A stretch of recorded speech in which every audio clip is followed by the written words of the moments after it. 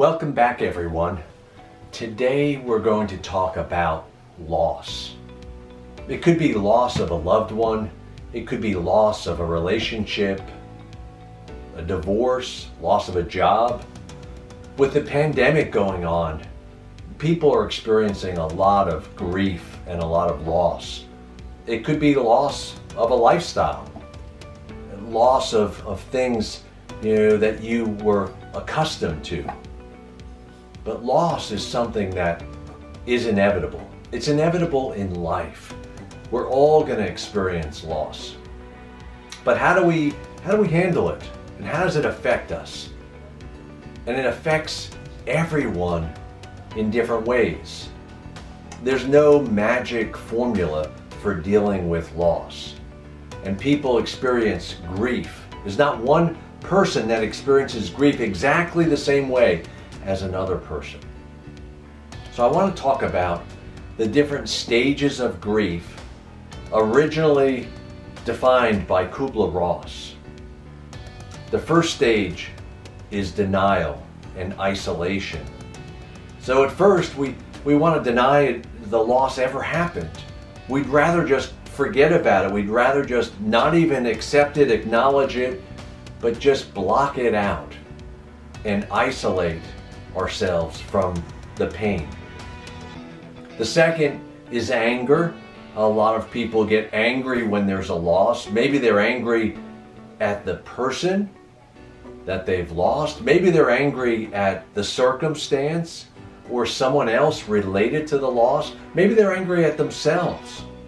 But anger is a common emotion tied with loss. The third phase or stage is bargaining. And sometimes we bargain with God, we bargain with circumstances or people to try to change the outcome. And sometimes there's guilt tied in with bargaining, because maybe in our mind we think, how could we have prevented this from happening, this loss? And even though intellectually we know we couldn't, there was nothing we could do to change the outcome, guilt can often be an emotion that people go through when they're dealing with loss. The next stage is depression. And sometimes depression is caused by the loss specifically, or sometimes the person maybe has struggled with depression prior to this loss, and the loss has pushed them over into depression. Sometimes it's clinical depression, and sometimes it's situational depression, depending on how much those circumstances impact the individual's life and for how long it lasts. But like I said, there's no magic formula to grief. And for some people, grief lasts weeks, some people it lasts months, and some people it might be a year or two before they're over the grief. And a lot of people don't realize that loss, depending on what the loss is, it may be something that you're never fully over, but you manage the emotions tied to the loss, and you let go of some of the pain. And sometimes that process goes through ups and downs, kind of like a roller coaster. And the emotions can come upon you like a wave. And all of a sudden it might be a song or a memory or a place or a location or maybe an anniversary date that reminds you of that person or that situation. And there's a flood of emotions. And I often encourage people, let the emotions flow through you. Sit with the emotions. Acknowledge the pain, rather than trying to put it in a box, put it up on a shelf, and compartmentalize it. A lot of people are not comfortable with emotional pain.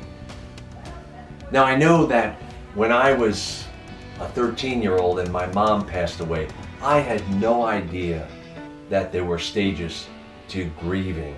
I had no idea the impact of that loss. until years later, and it impacted me in a significant way. So depression is the fourth stage of grieving, and the final stage is acceptance.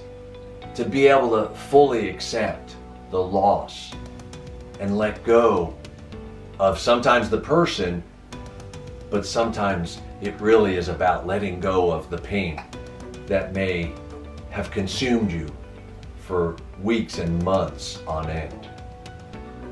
But loss is difficult, no matter what the loss is or who the loss is related to. It's difficult. And I want to talk for a minute about coping with loss. How do you cope with it? How do you deal with it?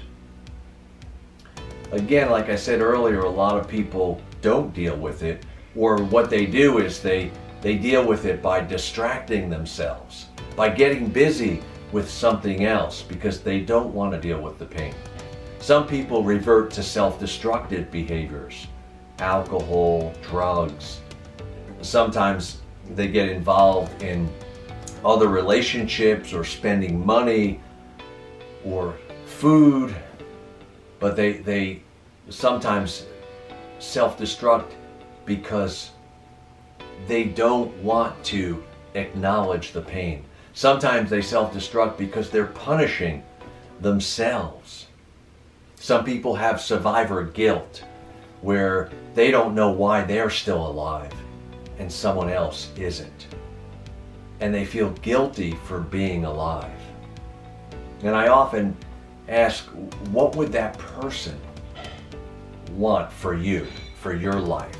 Would they want you to suffer indefinitely? Would they want you to hang on to the pain over an extended period of time? And of course the answer is no. No, they want you to heal.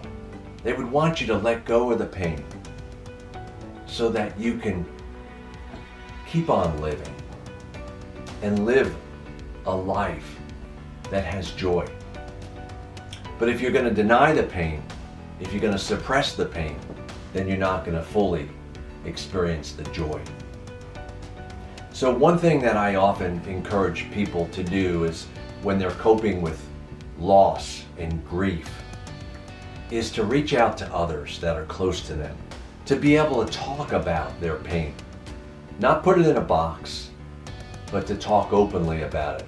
Allow themselves to be vulnerable, because you have to go through it to get through it. And often suffering and healing occur simultaneously. The second thing is to be sure to work on your self-care, whether that be your eating habits, your sleeping habits. That might be exercising, but doing things to take care of yourself.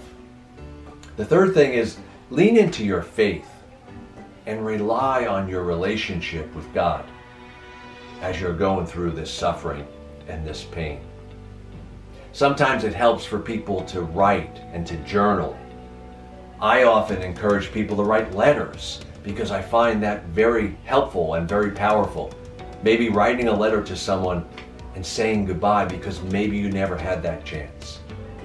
And then to read it to someone that's close to you. Maybe the letter needs to be written to you because you need to forgive yourself, because you blame yourself for this loss. And that sometimes is also another way to deal with loss. But loss is something that is inevitable. It is part of life, and it is painful. But relying on your support, reaching out to others, leaning on your faith, spending time writing, taking care of yourself, doing these things. And if that doesn't seem to be enough, then maybe you need to get involved in a support group. Maybe you need to find a grief support group. Or maybe you need to go to counseling. And maybe you need to talk to someone who is objective and can help you work through this process. But pain is tough. And so many of us would rather not deal with it. But I encourage you, if you've been through loss as a result of the pandemic or as a result of anything, deal with it so that you can work through it and so that you can experience the fullness of life, the fullness of joy and happiness. Until next time, Dr. Tony Ferretti.